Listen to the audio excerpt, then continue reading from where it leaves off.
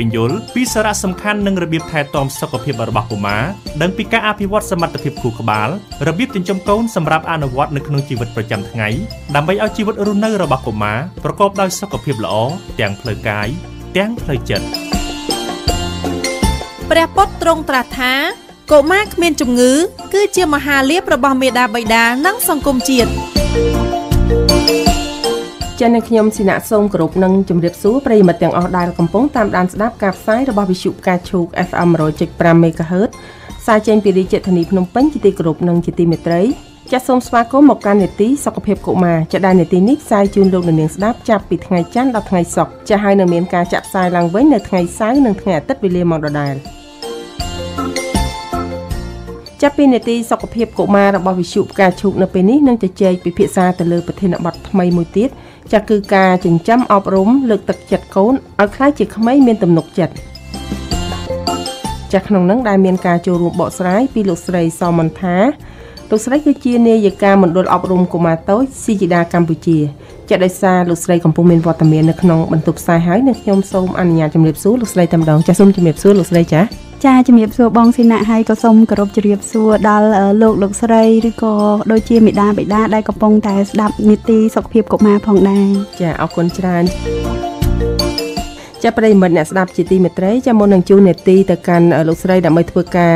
បកស្រាយទៅនឹងសំណួរផ្សេងៗដែលនឹងជម្រាបជូនតកតងទៅនឹងប្រធានបទដែលនឹងលើកឡើងអំពីការចិញ្ចឹមអប់រំនិងលើកទឹកចិត្តកូនឲ្យក្លាយជាក្មេងមានទំនុកចិត្តនេះ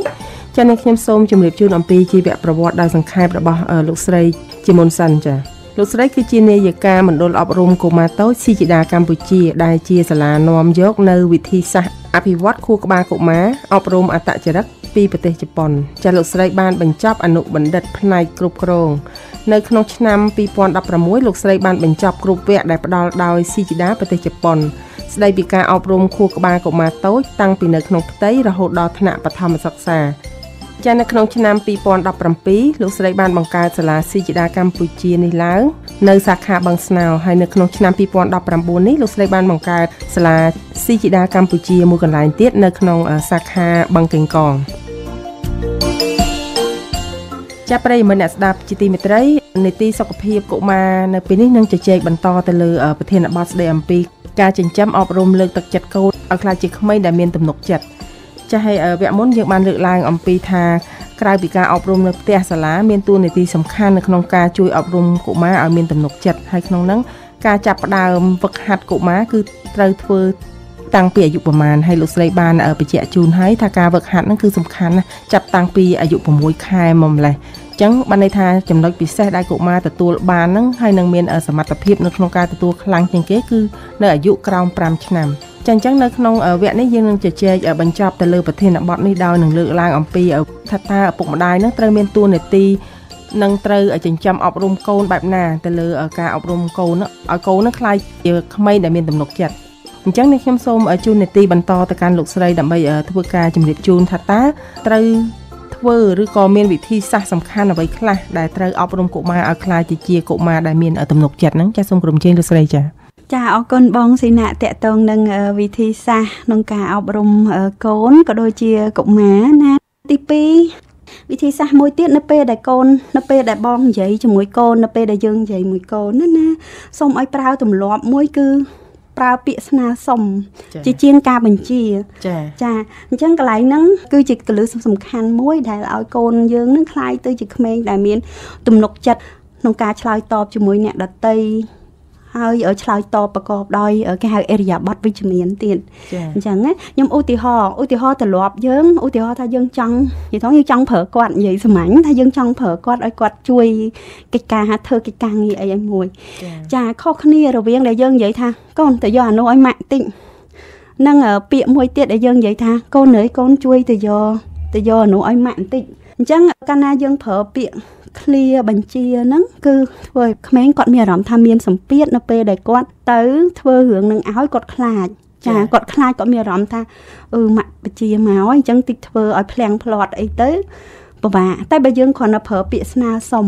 ចាកូនជួយម៉ាក់បន្តិចអញ្ចឹងណាចាអញ្ចឹងក្មេងគាត់រៀនបានពីគំរូនៃការប្រើចេះពាក្យប្រើពាក្យគួរសមហើយគាត់មានទំនុកចិត្តថាអូម៉ាក់សិចេះម៉ាក់ស្នើសុំឲ្យជួយចាហើយនឹងឧទាហរណ៍មួយទៀតតកតងនឹងការប្រើពាក្យពេចន៍នឹងដែរឧទាហរណ៍យើងចង់ទ្រព្យកូនឲ្យលាងដៃមុនពេលដែលញ៉ាំបាយអញ្ចឹងណាចាអញ្ចឹងយើងពេលខ្លះយើងគាត់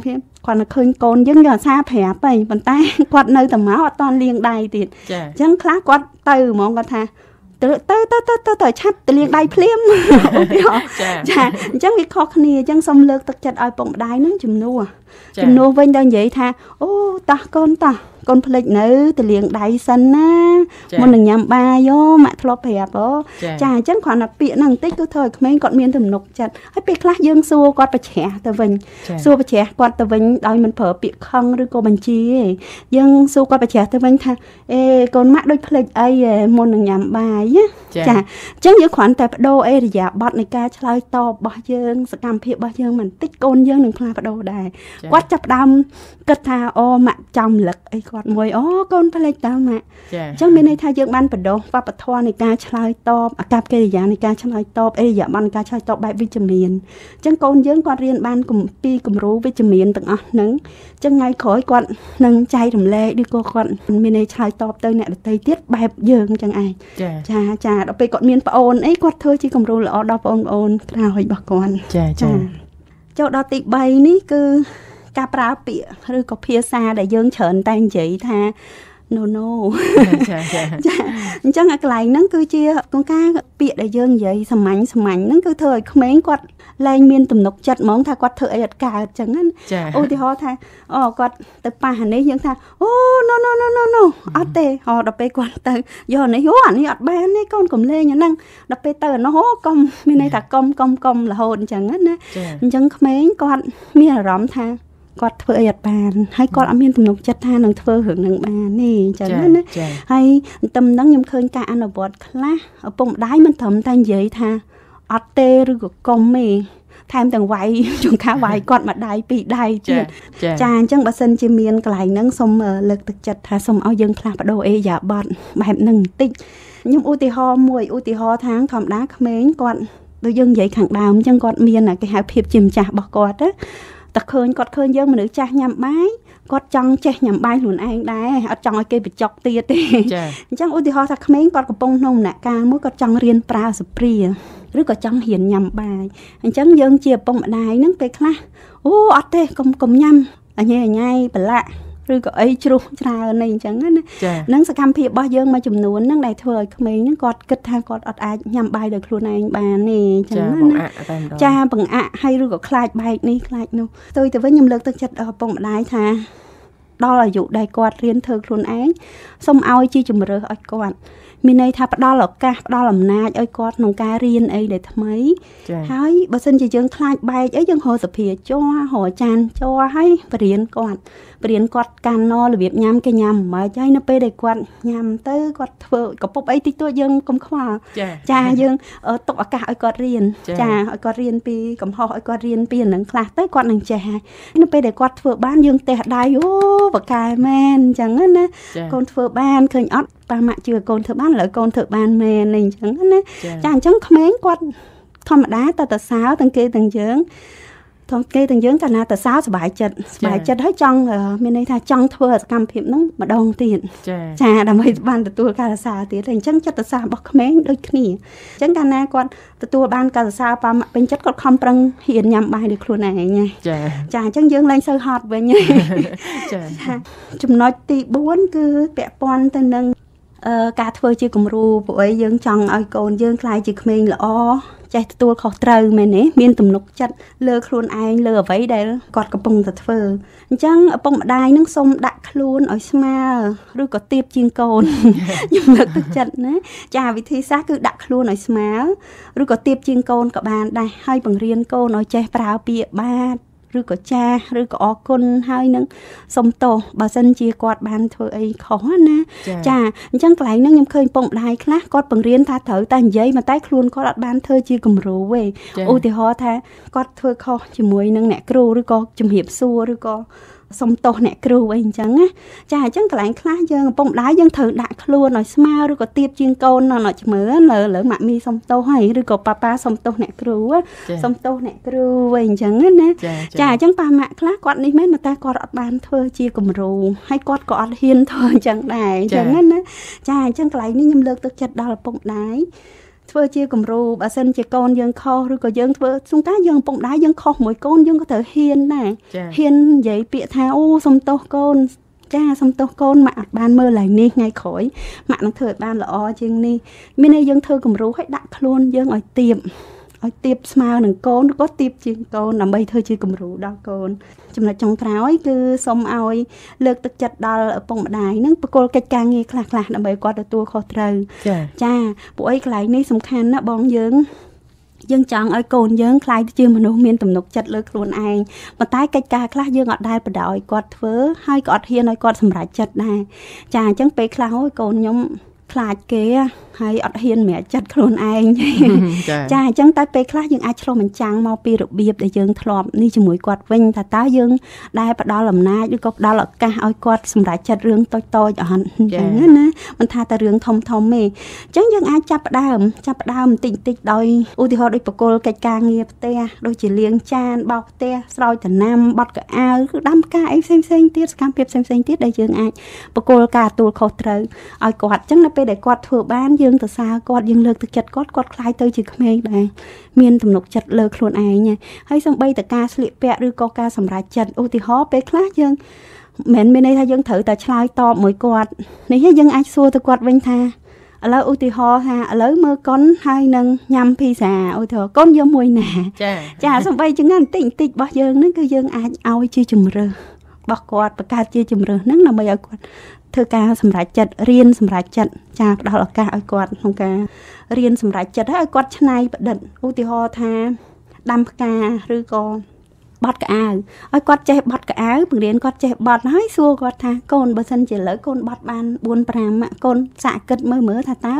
មានវិធីសាស្ត្រអីឲ្យយើងបត់ស្អាតជាងនឹងបត់បានល្អជាងនឹងហើយលឿនជាងនឹងជាងការសំណួរដែលយើងសួរទៅគាត់ហើយប្រាប់ពីរបៀបគាត់នឹងធ្វើឲ្យគាត់បង្កើតជាគំនិតច្នៃប្រឌិតហើយពេលដែលគាត់ធ្វើបានគាត់ជឿជាក់លើខ្លួនឯងហ្មងថាគាត់អាចធ្វើបានគ្រប់រឿងឲ្យតែមានការខំប្រឹងប្រែងហើយនឹងការគិតប្រើខួរក្បាលចាអរគុណច្រើនបងចាអរគុណច្រើនលោកស្រីចាកុមារជាទំពាំងស្នងឫស្សី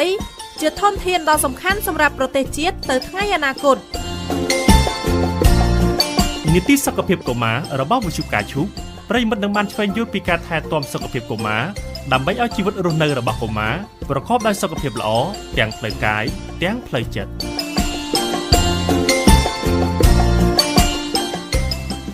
នេះខ្ញុំសូមអនុញ្ញាតជម្រាបជូនទៅកាន់ប្រិយមិត្តអ្នកស្ដាប់ម្ដងទៀតថាពីនីតិសុខភាពកុមាររបស់វិទ្យុផ្កាឈូកនៅពេលនេះកំពុងជជែកទៅលើប្រធានបទស្ដីអំពីការចិញ្ចឹមអប់រំលើកទឹកចិត្តកូនឲ្យក្លាយជាក្មេងដែលមានទំនុកចិត្តចាត់ដែលក្នុងនោះមានការចូលរួមបកស្រាយពីលោកស្រីសមន្តាលោកស្រីគឺជានាយិកាមណ្ឌលអប់រំកុមារតូចស៊ីជីដាកម្ពុជាអញ្ចឹងចំណុចសំខាន់មួយទៀតផងដែរតកតងទៅនឹងការចិញ្ចឹមអប់រំកូនឬក៏ការហ្វឹកហាត់ដល់កុមារឲ្យមានទំនុកចិត្តហ្នឹងថាតើពុកម្ដាយហ្នឹងគាត់ត្រូវមានតួនាទីបែបណាខ្លះហើយឬក៏គាត់ហ្នឹងត្រូវធ្វើដូចម្ដេចខ្លះដើម្បីបង្រៀនកូនឬក៏ធ្វើម៉េចឲ្យកូនហ្នឹងក្លាយជាកុមារដែលមានទំនុកចិត្តនៅក្នុងសង្គមចាសសូមក្រុមជើងលោកស្រីចាអរគុណច្រើនដែរបងអញ្ចឹងតកតងនឹងតួនាទីរបស់យើងដែលជាឪពុកម្ដាយខ្ញុំគិតថានៅខាងដើមមិញក៏មានចូលខ្លះហើយដែរអញ្ចឹងណាអញ្ចឹងចំណុចសំខាន់ទី1គឺសូមឲ្យយើងផ្ដល់អំណាចដូចខ្ញុំលើខាងដើមអញ្ចឹងនិយាយរួមទៅមានន័យថាយើងផ្ដល់អំណាចឲ្យកូនយើងនៅក្នុងការគិតហើយនឹងការសម្រេចចិត្តលើរឿងតូចចាពេលខ្លះយើងកាលណាយើងប្រើអំណាចរបស់យើងជាឪពុកម្ដាយសម្រេចចិត្តជួសគាត់រហូតចាគាត់នឹងខ្លាយទៅជាក្មេងដែលខ្លាចហើយអត់ហ៊ានសម្រេចចិត្តដោយខ្លួនឯងទេចាហើយបន្ទាប់មកយើងអាចពេលខ្លះយើងអាចនឹងបន្ទោសគាត់ថាកូនខ្ញុំអត់ឆ្លាតកូនខ្ញុំអត់ប្រកែគ្រាន់តែរឿងប៉ុណ្ណឹងគិតមិនចាញ់ឬក៏គិតយូរអីអញ្ចឹងណាចាអញ្ចឹងយើងអាចឆ្លុះបញ្ចាំងពីទៅលើអ្វីដែលយើងប្រតិបត្តិរាល់ថ្ងៃវិញហើយចំណុចមួយទៀតខ្ញុំចង់ចែករំលែកដែរពីរបស់លោកនេះចំណុចរបស់លោកស៊ូជីដាម៉ាកូតូដែលជា គាត់គឺជាអ្នកបង្កើតសាលាស៊ីជីដានៅជប៉ុនហ្នឹងចាគាត់ចែករំលែក6ចំណុចដល់ឪពុកម្ដាយនៅក្នុងការកសាងទំនុកចិត្តដល់កូនគឺមុននឹងចូលដល់6ចំណុចហ្នឹងគាត់លើកទឹកចិត្តថាសូមឲ្យឪពុកម្ដាយហ្នឹងយើងដាក់ស្តង់ដាររបស់យើងហ្នឹងនៅក្រោមសិនដូចស្តៀងនិយាយខាងដើមដែរមានន័យថាសូមឲ្យយើងដាក់ស្តង់ដាររបស់យើងនៅខាងក្រោម0បានយើងអាចមើលឃើញពីចំណុចល្អរបស់កូនពីអ្វីដែលយើងត្រូវធ្វើណាអញ្ចឹងខ្ញុំសូមចូលដល់6ចំណុចហ្នឹងទី1គឺសូមឲ្យយើងហ្នឹងក៏មើលឃើញតែពីចំណុចខ្សោយរបស់កូនចាហើយបើសិនជាយើងមើលឃើញពីចំណុចខ្សោយរបស់កូនសូមឲ្យយើងប្រើវិធីសាស្ត្រលើកទឹកចិត្តឲ្យនឹងសរសើរជាជាងការស្ដីបន្ទោសឬក៏វាយឬក៏បន្ទោចផ្អាក់គាត់ដើម្បីឲ្យគាត់ចងចាំទាំងអស់ហ្នឹងណាអញ្ចឹងពួកអីដោយសារអញ្ចេះបងដោយសារការអនុវត្តកន្លងមកនៅពេលដែលយើងមានឪពុកម្ដាយខ្លះនៅពេលដែលយើងឃើញចំណុចខ្វះខាតរបស់កូនទៅយើងមិនត្រឹមតែស្ដីឲ្យគាត់មានន័យថានៅពេលដែលគាត់ធ្វើល្អយើងធ្វើធម្មតាធ្វើរឿងអីបានល្អយើងអត់ទៅសើអត់អីខ្លាចគាត់ដឹងចិត្តតែផ្ទុយទៅវិញនៅពេលដែលគាត់ធ្វើកំហុសតិចតួចឬក៏យើងមើលឃើញពីចំណុចខ្វះខាតរបស់គាត់យើងបែរទៅជានិយាយចំណុចខ្វះខាតរបស់គាត់ហ្នឹងម្ដងហើយម្ដងទៀតមួយថ្ងៃវងងាយស្អែកឡើងហើយបើមានភ្ញៀវមកអីចឹងណែនាំភ្ញៀវទៀតអូយកូនខ្ញុំនឹងអៀនណាមើលនៅតែគៀនជាងហ្នឹងចាដល់ពេលនិយាយចឹងគ្នាប្រងចេញមកហើយលែងហ៊ានចាញ់មកព្រោះឯដោយសារម៉ាក់ឬក៏អ្នកដែលនៅក្បែរហ្នឹងគិតថាគាត់ជាមនុស្សអៀនរហូតអីអញ្ចឹងណាចាអញ្ចឹងគាត់កាន់តែខ្សោយទៅហើយអញ្ចឹងកន្លែងហ្នឹងលោកស៊ីជីដាម៉ាកាតូហ្នឹងគាត់លើកទឹកចិត្តឲ្យយើងធ្វើផ្ទុយមានន័យថាធ្វើផ្ទុយពីចំណុចខ្សោយហ្នឹងសូមឲ្យពុកម្ដាយហ្នឹងគិតថាតើមានអ្វីដែលជាចំណុចខ្លាំងដែលផ្ទុយពីចំណុចខ្សោយរបស់គាត់ហ្នឹងហើយលើកតសើឲ្យគាត់ខំប្រឹងធ្វើឲ្យផ្ទុយពីចំណុចខ្សោយដែលគាត់មានវិញជាជាងដែលការយើងបន្ទោសឲ្យឬនិយាយពីកំហុសឬនិយាយពីចំណុចខ្សោយរបស់គាត់ដដែលអញ្ចឹងណាឧទាហរណ៍ខ្លីឧទាហរណ៍ដូចកូនយើងគាត់រៀងអៀនណាទៅណាមកណាគាត់ខ្លាចគេនៅអោបអញ្ជើងហ្នឹងឬក៏ទៅគៀនជាងអីចឹងឧទាហរណ៍តូចមួយអញ្ចឹងយើងគិតថាយើងចង់ឲ្យកូនយើងខ្លាយទៅជាមនុស្សដែលក្លាហានទៅណាមកណាយើងគាត់ទុកចិត្តខ្លួនឯងអញ្ចឹងណាយើងចាប់ដើមនិយាយមួយគាត់ថាម៉ាក់ជឿថាកូនជាមនុស្សល្អហើយកូនជាមនុស្សក្លាហានឥឡូវកូនសាកទៅមើលតោះឥឡូវម៉ាក់ទៅមួយកូនកាន់ដៃកូនតោះកូនកុំខ្លាចប៉ុណ្ណាចាកាន់ដៃគាត់ឲ្យគាត់ធ្វើជំរាបសួរអីមួយគេកូនឃើញអត់មានអីទេពួកអីក្មេងសំខាន់គឺគាត់ខ្លាចគេគាត់អីហ្នឹងដោយសារវាពាក់ព័ន្ធទៅនឹងសុវត្ថិភាពក្មេងគាត់ចង់បាននឹងសុវត្ថិភាពគាត់ខ្លាចអញ្ចឹងហើយពេលដែលគាត់ចាប់ដើមធ្វើបន្តិចម្ដងបានហ្នឹងសូមឲ្យសរសើរគាត់លើកទៀតគាត់ឃើញហេគាត់ធ្វើបានទេចិត្តបានទេអញ្ចឹងយូរទៅគាត់នឹងអភិវឌ្ឍចំណុចខ្សោយរបស់គាត់ហ្នឹងម្ដងបន្តិចរហូតដល់គាត់អាចធ្វើបានអញ្ចឹងណាចាអញ្ចឹងអានេះចំណុចទី1តកតងនឹងការដែលយើងកុំមើលឃើញតែពីចំណុចខ្សោយឬក៏និយាយពីចំណុចខ្សោយរបស់កូនបើសិនជាយើងចង់ឃើញកូនយើងពូកែហើយទី2សូមឲ្យមើលកូននឹងនៅក្នុងដំណាក់កាលការរីកចម្រើនមានន័យថាពុកម្ដាយនឹងគួរតែ view កូននៅក្នុងដំណាក់កាលរីកចម្រើនចាត់ទុកគាត់ដូចជាមានន័យថាគាត់ស្ថិតនៅក្នុងដំណាក់កាលដូចមេអំបៅអញ្ចឹងមានន័យថាមុននឹងគាត់ខ្លាយទៅជាមេអំបៅដ៏ស្រស់ស្អាតណាគាត់ក៏ត្រូវឆ្លងកាត់ដំណាក់កាលដុកឌឿដែរចាកន្លែងហ្នឹងខ្ញុំចង់លើកទឹកចិត្តពួកអីមានការអនុវត្តជាក់ស្ដែងខ្លះយើងគ្រាន់តែឃើញកូនយើងឧទាហរណ៍ថាគិតលេខប៉ុណ្ណឹងគិតមិនចាញ់ឧទាហរណ៍បន្ទោសគាត់ហើយថាអូគ្រាន់តែប៉ុណ្ណឹងគិតមិនចាញ់ដែរណោះងងណាទៅលីបាវលីអង្គទៅធ្វើការដំណងទៅរើសសម្រាមឬអីទៅឧទាហរណ៍អញ្ចឹងណាចាហើយជួនកាលឪពុកម្ដាយខ្លះរហូតដល់ស្មាតូគាត់និយាយពាក្យដូចជាដាក់ទំនាយកូនទៀតគិតមិនចាញ់ប៉ុណ្ណឹងគាត់នៅទីហៅថាគិតមិនចាញ់ប៉ុណ្ណឹងអាណាគាត់ទៅដឹងអីអញ្ចឹងណាចាអញ្ចឹងពាក្យទាំងអស់ហ្នឹងមិនមែនជាពាក្យលើកទឹកចិត្តទេចាធ្វើឲ្យក្មេងហ្នឹងគាត់កាន់តែបាក់ទឹកចិត្តហើយគាត់កាន់តែមានអារម្មណ៍ថាឪពុកម្ដាយគាត់អត់ស្រឡាញ់គាត់អញ្ចឹងណាហើយគាត់យូរគាត់អាចកាលណាយើងនិយាយអញ្ចឹងច្រំដៅគាត់អាចគិតថាអូវាសនារបស់គាត់បែបមិនខុសពីឪពុកម្ដាយគាត់និយាយទេមើលទៅគ្មានអីក្រៅពីធ្វើកលីគេឬក៏អីចឹងទៅទាញឲ្យគាត់ទៅជាការគិតរបស់គាត់ទៅបែបនោះចាកន្លែងហ្នឹងសំខាន់ណាសូមពុកម្ដាយបើសិនជាយើងមានកន្លែងហ្នឹងសូមឲ្យយើងជួយកែសម្រួលអេរិយាបថរបស់យើងកន្លែងហ្នឹងបន្តិចសូមឲ្យមើលគាត់នៅក្នុងដំណាក់កាលរីកចម្រើនចាមានន័យថាគាត់នៅក្មេងប៉ុណ្ណឹងគាត់ធ្វើបានប៉ុណ្ណឹងយើងទទួលស្គាល់គាត់ល្អយើងប្រឹងទៅទៀតអញ្ចឹងហើយច ចាអញ្ចឹងកន្លែងនេះសំខាន់ហើយខ្ញុំសូមលើកជាទ្រឹស្ដីមួយរបស់លោកឈីឈីដាគាត់មានប្រសាសន៍ថាប្រសិនបើឪពុកម្ដាយគាត់ស្ដីប្រមាថកូនបន្ទោសកូនរបស់ខ្លួននោះកូននឹងមិនអាចរកឃើញកន្លែងដែលពួកគេអភិវឌ្ឍខ្លួនបានទេចាអញ្ចឹងmessage នឹងសំខាន់ណាស់សម្រាប់ឪពុកម្ដាយដែរហើយទី3គឺសូមឲ្យឪពុកម្ដាយនឹងកុំទាមទារភាពឥតខ្ចោះពីកូនចាហើយកុំដាក់ស្តង់ដារឲ្យកូនព្រោះអីដោយសារកុំថាតែក្មេងស្បែកយើងខ្លួនឯងក៏មិនឥតខ្ចោះដែរចាហើយពេលខ្លះយើងកំពុងដែរយើងភ្លេចខ្លួន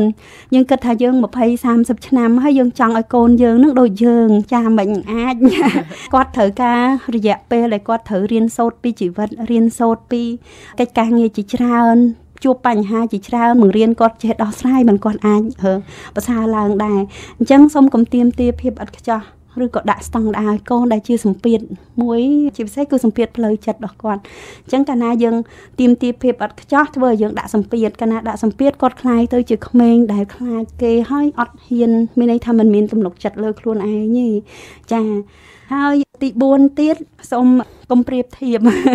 ចាកន្លែងនេះខ្ញុំសូម highlight ហ្មងដោយសារនេះវាជាទម្លាប់បងមិនថាគ្រួសារឲ្យភាកច្រើននឹងចឹងដែរយើងអាសាអូមើលបងប្អូនចដូនមួយកូនឯងមើលបងកូនឯងប្អូនកូនឯងគេឆ្លាតគេបកែគេមិនអៀនមិនអីផងកូនឯងមិនក៏អញ្ចេះចោះអីចឹងណាចឹងកន្លែងហ្នឹងប្រៀបធៀបពិតជាមិនមានប្រយោជន៍ល្អទេចាមានតែធ្វើឲ្យគាត់បាក់ទឹកចិត្តអត់ទំនុកចិត្តលើខ្លួនឯង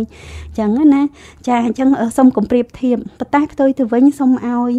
យើងទទួលស្គាល់ទៅវិញផ្ដោតក្តីស្រឡាញ់ឲ្យគាត់ហើយទទួលស្គាល់នៅអ្វីដែលគាត់មានទៅវិញចាហើយទី5ផងដែរសូមប៉ាម៉ាក់ពុកម្ដាយនឹងសូមយើងកុំក្មេងអាយុ6ឆ្នាំចាសូមមេត្តាកុំយកលទ្ធផលនៃការរៀនសូត្រនឹងជារឿងធំជាអត្តភាពខ្លាំងពេកអ្វីដែលយើងគួរយកចិត្តទុកដាក់នឹងគឺការពុតផ្នត់គំនិតហើយនឹងនិស្ស័យរបស់គាត់នោះចាដែលជារឿងសំខាន់រឿងលទ្ធផលនៃការសិក្សានោះគឺជារឿងក្រោយឯចំណេះដឹងគាត់គង់តែចេះតែអ្វីដែលសំខាន់គឺការលើកទឹកចិត្តការឲ្យគាត់រៀនចេះគោរពចាស់ទុំចេះស្រឡាញ់ចេះផ្ដល់សេចក្តីស្រឡាញ់ផ្ដល់ទំនុកចិត្តឲ្យខ្លួនឯងផ្ដល់ទំនុកចិត្តឲ្យអ្នកដទៃចេះមើលឃើញបរិយាកាសជុំវិញមនុស្សជុំវិញនឹងនៅផ្លូវវិជ្ជមានផ្លូវល្អហ្នឹងគឺជារឿងសំខាន់សម្រាប់ការរស់នៅ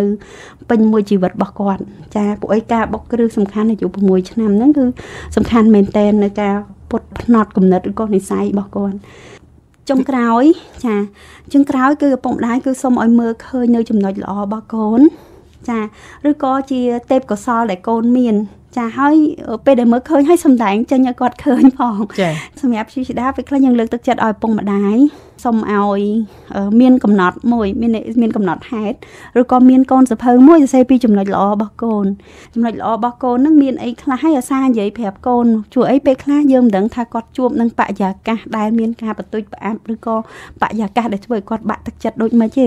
ប៉ុន្តែយើងនឹងនៅក្បែរគាត់យើងអាសាតម្រែតម្រង់គាត់ហើយប្រាប់គាត់ថាសម្រាប់ម៉ាក់ឬក៏ប៉ាស្រឡាញ់កូនហើយពេញចិត្តនៅអ្វីដែលកូនមាន1 2 3 4 5ចាហើយបង្ហាញឲ្យគាត់ដឹងពីអារម្មណ៍របស់យើងថាយើងពេញចិត្តគាត់ស្រឡាញ់គាត់អញ្ចឹងនៅពេលដែលគាត់ទទួលបានអារម្មណ៍ឬក៏សេចក្តីស្រឡាញ់ឬក៏ទំនុកចិត្តពីយើងហើយគាត់សម្បូរនៅក្នុងខ្លួនគាត់ក៏មានទំនុកចិត្តលើខ្លួនឯងហើយគាត់អាចចែករំលែកការទុកចិត្តនឹងមានន័យគាត់ចេះស្រឡាញ់អ្នកដទៃគាត់ចេះទុកចិត្តអ្នកដទៃគាត់មើលអ្នកដទៃក្នុងផ្លូវល្អចានៅក្នុងផ្លូវល្អដូចដែលយើងបានធ្វើដាក់គាត់ចឹងចាហើយជៀសវាងសូមផ្ដាំថាសូមជៀសវាងការប្រើហិង្សាឬក៏ប្រើពាក្យបន្ទុចបង្អាក់ណាមួយដែលធ្វើឲ្យគាត់នឹងបាក់ទឹកចិត្តហើយមានអារម្មណ៍ថាគាត់គឺជាមនុស្សដែលមិនត្រូវបានគេយកចិត្តទុកដាក់នៅក្នុងគ្រួសារក៏ដូចជានៅក្នុងសង្គម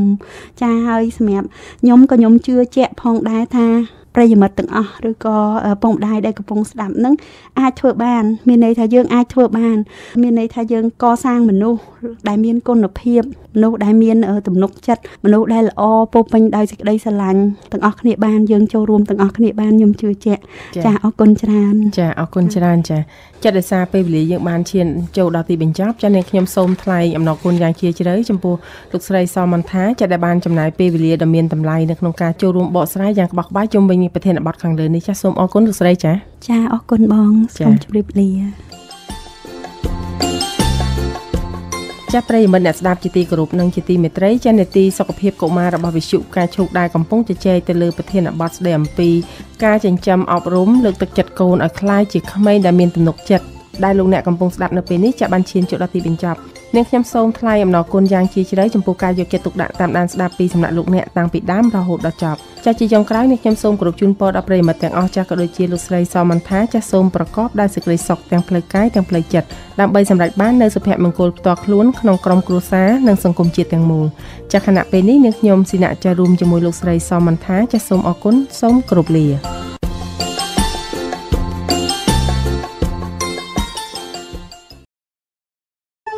សូមជូននេតិមរតកវប្បធម៌ខ្មែរលើកស្ទួយសិល្បៈវប្បធម៌ខ្មែរឲ្យបានរុងរឿងថ្កើងថ្កានចូលរួមគាំទ្រការផលិតនេតិនេះដោយលោកស្រីវិជ្ជបណ្ឌិតសៀសោភ័ណ្ឌខ្ញុំបាទប៉ែនប៉ូលីនសូមគោរពនិងសូមជម្រាបសួរប្រិយមិត្តដែលកំពុងតាមដានស្ដាប់ការផ្សាយរបស់វិទ្យុការឈូក FM 100.5 MHz ផ្សាយចេញពីរាជធានីភ្នំពេញជាទីគោរពនិងជាទីមេត្រីបាទសូមស្វាគមន៍មកកាន់នេតិមរតកវប្បធម៌ខ្មែរដែលនេតិយើងមានផ្សាយជូនប្រិយមិត្តស្ដាប់នៅរៀងរាល់ថ្ងៃច័ន្ទដល់ថ្ងៃសុក្រដោយដែលប្រិយមិត្តយើងជ្រាបហើយថាប្រទេសកម្ពុជាគឺជាប្រទេសមួយដែលសម្បូរនៅធនធានផ្នែកវប្បធម៌ប្រពៃណីជាតិដ៏ច្រើនអនេកមានតាំងតែពីរបាំចម្រៀងភ្លេងអក្សរសាស្ត្រភាសាជាដើមដោយឡែកផ្នែកទំនៀមទម្លាប់ប្រពៃណីបុព្វបុរសយើងលោកបានបន្សល់ទុកនៅកេរមរតកជាច្រើនលើផ្នែកសិលធម៌ទស្សនវិជ្ជានិងជាពាក្យទូន្មានផ្សេងៗទៀតផងដែរតួយ៉ាងនៅក្នុងថ្ងៃនេះនេតិមរតកវប្បធម៌ខ្មែរនៃវិទ្យុការឈូកបានសម្រិតសម្រាំងលើកយកនៅប្រធានបទថ្មីមួយទៀតហើយដើម្បី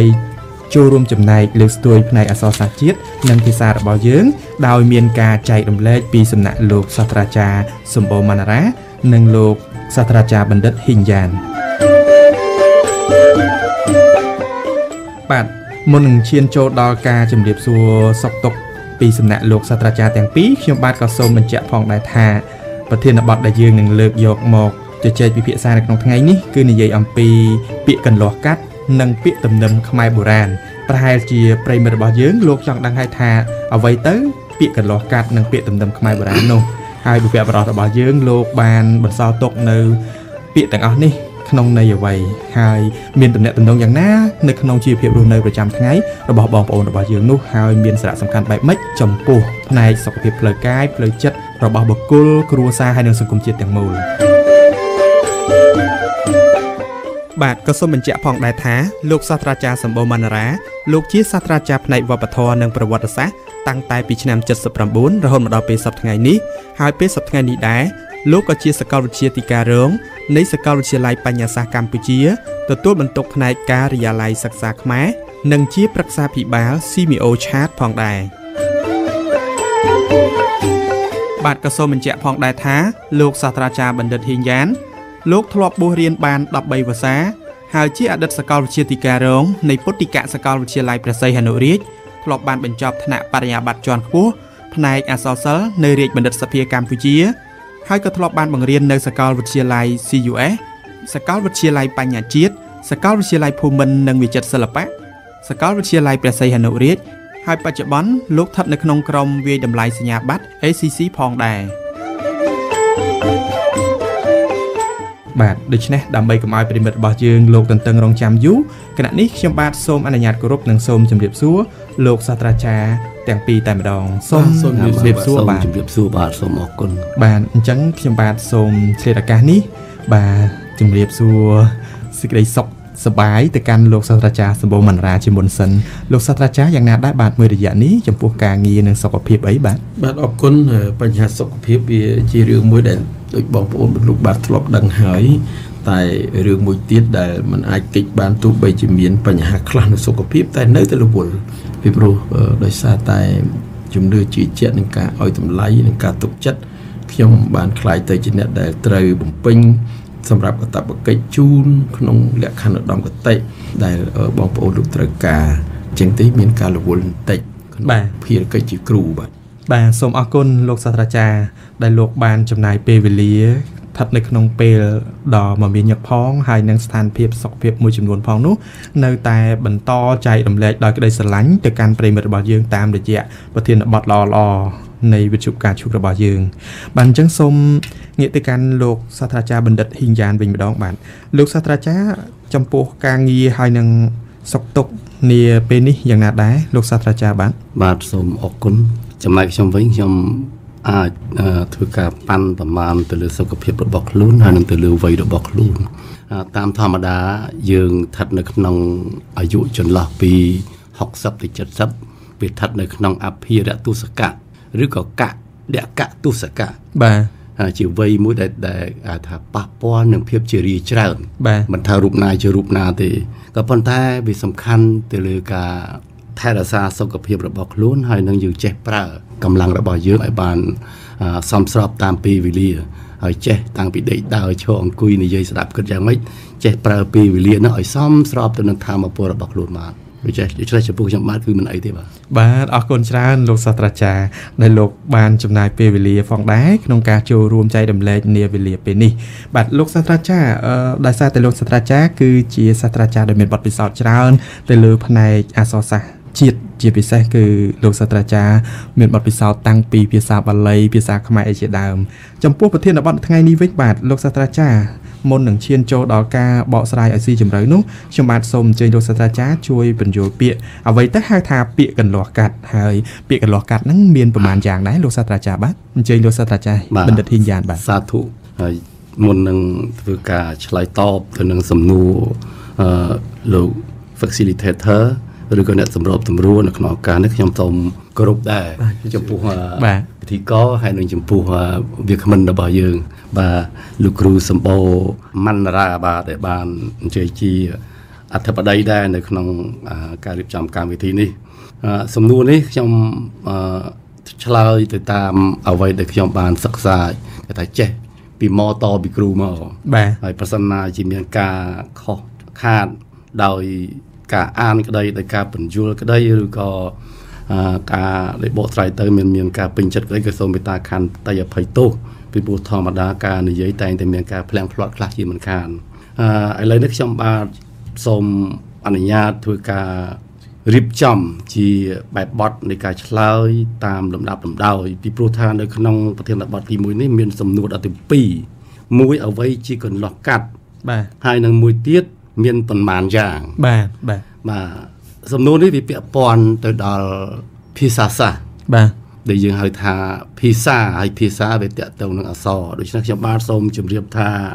នៅក្នុងសំណួរនេះគឺវាជាសំណួរមួយដែលស្ថិតនៅក្នុងទម្រង់នៃសង្គមវិញ្ញាណ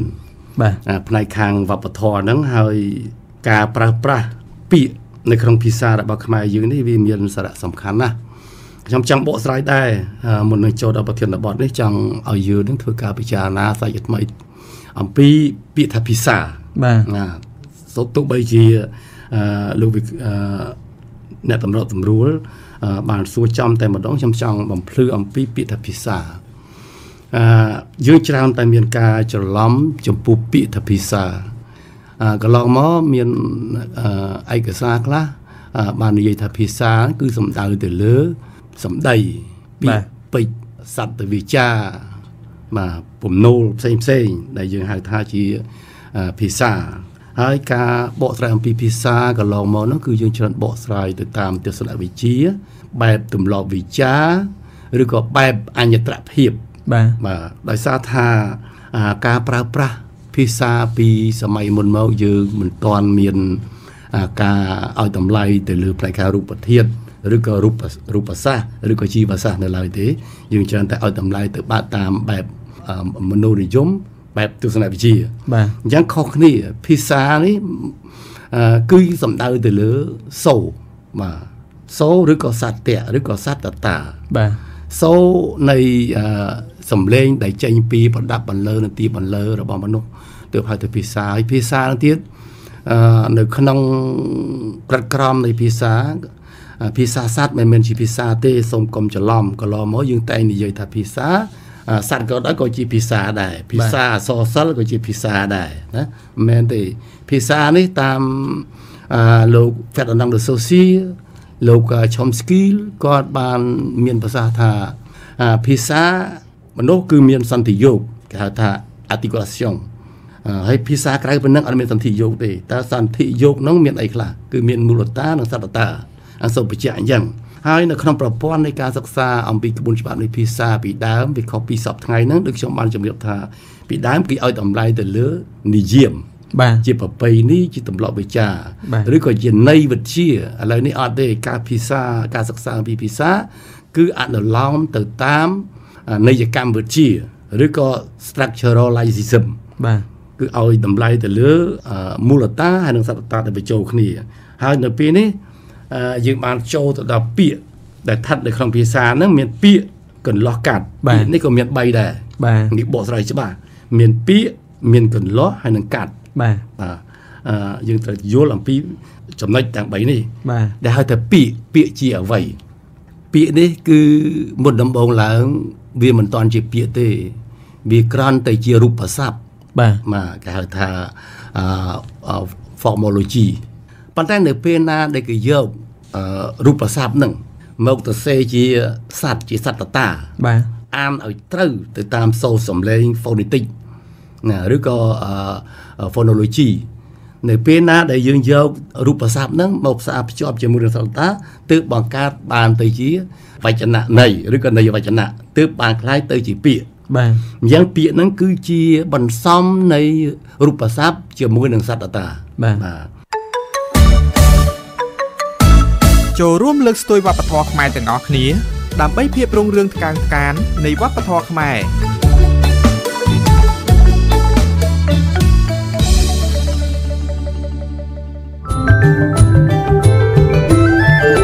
វប្បធម៌ជាគ្រឹះនៃការអភិវឌ្ឍ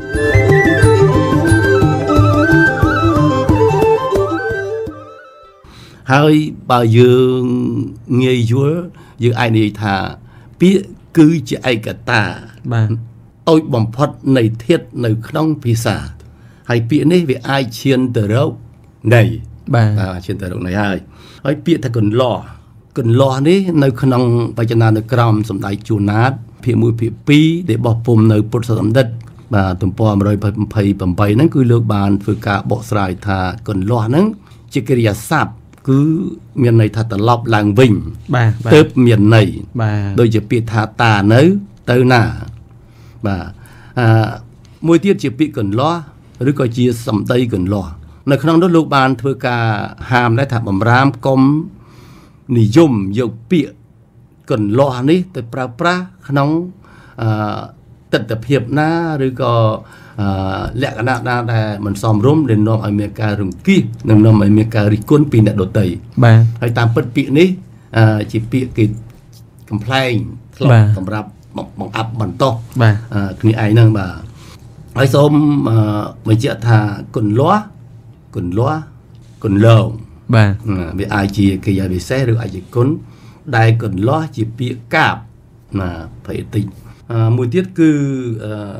កន្លិចកន្លាក់ជាគុណដែលរដេករដប់ខ្ពស់ទាបស្ដួយខ្លះធំខ្លះបាទហើយមួយទៀតការប្រើប្រាស់ពាក្យក្នុងន័យកន្លោះពាក្យវាមានតាក់ទងទៅនឹងឯកសារភាសាខ្មែររបស់លោកអ៊ីវកាហើយនឹងភាសាវិទ្យាអនុវត្តរបស់លោកប្រមល់ក៏បានធ្វើការបកស្រាយអំពីបញ្ហានេះដែរហើយឯកសារវេយ្យាករណ៍ខ្មែរថ្នាក់ទី8ក្រសួងអប់រំបាទពាក្យកន្លោះជាវចនស័ព្ទឬក៏ជាន័យវចនៈដែលមានបញ្ញត្តិន័យតាមន័យវិទ្យាដោយជាក់លាក់ហើយត្រូវបានវេយ្យាករណ៍វិទូខ្មែរយកមកវិភាគនិងយកមកប្រើប្រាស់ជាផ្លូវការផងព្រមទាំងជាការអនុវត្តនៅក្នុងការសិក្សាផងហើយចំពោះពាក្យនេះដូចជាពាក្យថាពាក្យមុងណាហើយជាពាក្យមួយពាក្យមុងបាទពាក្យមុងហ្នឹងមកពី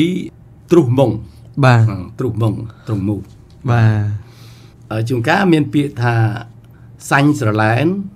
ណាសែនស្រឡាញ់គ្រូតយន់ហើយជួនកាលមានពាក្យថាតសូវអេណសាពាក្យសគេភ្ជាប់ជាមួយនឹងពាក្យសតសូវអេណសាណសឹងណាហើយជួនកាលគេថាទាវខៅនីវខានីវខឹងបាទគេភ្ជាប់ពាក្យជាមួយឃីវមួយទៀតតាត់ឈើណាត់ឆាណាត់ឆឹងពាក្យឆាត់ អាមួយទុកកេងកើឯនុកេងកានុកេងកើអាហ្នឹងគឺជាពិសេសគឺក្រុមប្រសងនេះដែលជាអ្នកសិក្សាភាសាបាលីហ្នឹងពីដើមបួសដូចគ្នាណាពីច្រើនតែយកពាក្យកន្លោះហ្នឹងឲ្យអ្នកស្ដាប់ខ្លះស្ដាប់មិនបានទេបាទតើតែអ្នកធ្លាប់ស្ដាប់អញ្ចឹងបានន័យថាពាក្យកន្លោះវាអាចមានន័យថាកន្លោះពាក្យអាចកន្លោះន័យត្រង់អាចកន្លោះន័យធៀបអាចកន្លោះកាត់អាចកន្លោះគេហៅថាជាបែបឆាកកំ pl ែងវាមានច្រើនអញ្ចឹងក្នុងការបកស្រាយអំពីពាក្យថាកន្លោះកាត់ហ្នឹងគឺខ្ញុំសូមជម្រាបតែប៉ុណ្ណឹងបាទសូមអរគុណច្រើនលោកសាស្ត្រាចារ្យបណ្ឌិតហ៊ីងយ៉ានបាទឃើញថាប្រិយមិត្តរបស់យើងលោកបានទទួលនៅចំណេះដឹងច្រើនហើយតែមួយសំណួរឯប៉ុន្តែក៏សូមអរគុណលោកសាស្ត្រាចារ្យបណ្ឌិតដែរដែលលោកបន្ថែមដល់ទៅពាក្យថាភាសាអ្វីទៅជាភាសាថែមទៀតផងប្រិយមិត្តបានជ្រាបអំពីអ្វីទៅហៅថាពាក្យកន្លោះកាត់ហើយមានប្រមាណយ៉ាងលោកសាស្ត្រាចារ្យហ៊ីងយ៉ានលោកបានជម្រាបរួចហើយឥឡូវសូមទាញការចាប់អារម្មណ៍របស់ប្រិយមិត្តទៅជួបនឹងលោកសាស្ត្រាចារ្យវប្បធម៌និងប្រវត្តិសាស្ត្រសម្បូរមណ្ឌរាវិញម្ដងតើលោកយល់ឃើញយ៉ាងណាដែរចំពោះស្ថានភាពពាក្យកន្លោះកាត់ដែលយើងតែងតែបានឃើញនិងបានជួបប្រទះនៅក្នុងការរស់នៅប្រចាំថ្ងៃនេះពេលបច្ចុប្បន្ននេះសូមអញ្ជើញលោកសាស្ត្រាចារ្យបាទអរគុណចំពោះការដែលបានលើកឡើងអំពីពាក្យទាំងទំនឹមពាក្យទាំងទំនៀមហើយនឹងកន្លោះកាត់ហើយអរគុណលោកគ្រូណាលោកបានលើកឡើងបញ្ជាក់ប្រាប់អំពីទម្រង់នៃអក្សរសាស្ត្រជាតិតាមរបៀបនៃការសិក្សារៀនសូត្រនិងជាច្បាប់នៃខ្មែរយើងផងដែរសម្រាប់ខ្ញុំបាទគិតថានៅក្នុងលំនាំនៃការប្រើប្រាស់ភាសានិងពាក្យដែលយើងមាននៅក្នុងសង្គមដែលបំលែងឲ្យទៅជាដំណើរវិវត្តនៃវប្បធម៌វាជាផ្នែកមួយដែលបង្កើតនៅភាពលំអខ្ញុំយល់ឃើញថាពាក្យកន្លោះកាត់ក្តីពាក្យទំនឹមទំនៀមនឹងក្តីគឺជាផ្នែកមួយនៃលំអសាស្ត្រដែលធ្វើឲ្យមានទូនីតិសម្រាប់បំពេញនៅការទំនាក់ទាក់ចិត្តចំពោះអ្នកដែលប្រើប្រាស់តម្លៃរបស់ពាក្យទាំងអស់មួយសុទ្ធតែបានបង្កើតក្នុងគំនិតនៃអត្តន័យអញ្ចឹងអត្តន័យដើម្បីងាយនឹងចាំងាយនឹងយល់និងងាយនឹងប្រើ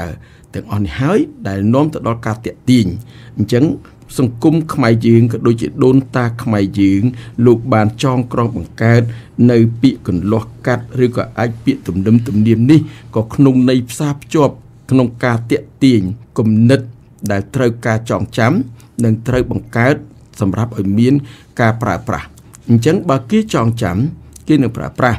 ហើយបើគេនឹងប្រើប្រាស់អក្សរសាស្ត្រនឹងមានអត្ថន័យនិងរុងរឿងនេះជាទស្សនៈទូទៅរបស់ខ្ញុំបាទសូមអរគុណលោកសាស្ត្រាចារ្យវប្បធម៌និងប្រវត្តិសាស្ត្រសម្បូរមណ្ឌរាដែលលោកបានផ្ដល់ជាការចាប់អារម្មណ៍ទូទៅតាក់ទងទៅនឹងអ្វីទៅពាក្យកន្លោះកាត់ដែលហើយនឹងពាក្យទំនឹមខ្មែរបុរាណរបស់យើងដែលឃើញថាតាមរយៈការលើកឡើងរបស់លោកសាស្ត្រាចារ្យបានបង្កើតឡើងដោយពពកបរិះរបស់យើងជាយូរណាស់មកហើយដែរ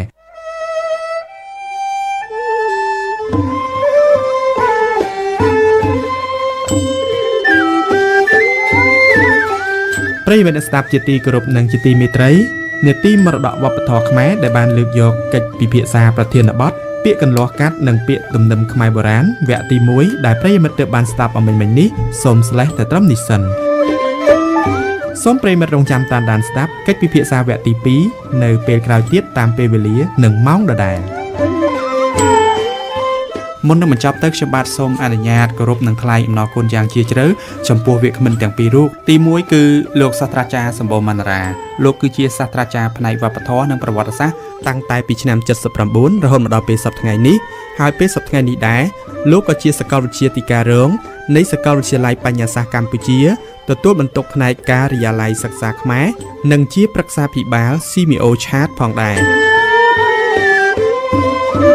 ទី2គឺលោកសាស្ត្រាចារ្យបណ្ឌិតហ៊ីងយ៉ានលោកធ្លាប់បួសរៀនបាន13វស្សា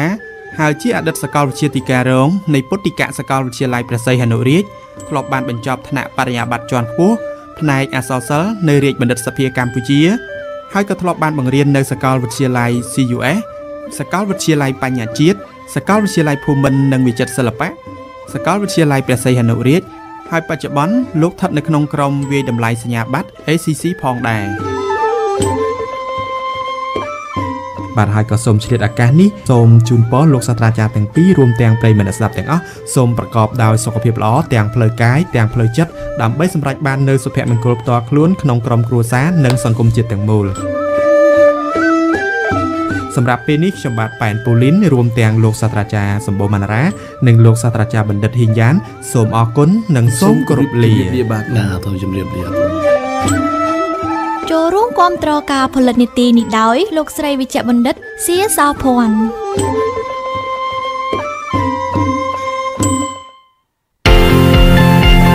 លោកអ្នកជាម្ចាស់អាជីវកម្មដែលកំពុងស្វែងរកដៃគូដើម្បីពង្រឹងនិងពង្រីកអាជីវកម្មមែនទេសមាគមពាណិជ្ជកម្មនិងវិនិយោគកម្ពុជាជប៉ុន CJBI គឺជាវេទិកាមួយសម្រាប់អ្នកជំនាញជប៉ុននិងកម្ពុជាដើម្បីជួបនិងចែករំលែកបទពិសោធន៍អាជីវកម្មល្អៗនិងស្វែងរកដៃគូដើម្បីពង្រឹងនិងពង្រីកអាជីវកម្មរបស់ពួកគេតាមរយៈវេទិកាពាណិជ្ជកម្មការផ្គូផ្គងអាជីវកម្មនិងសិក្ខាសាលា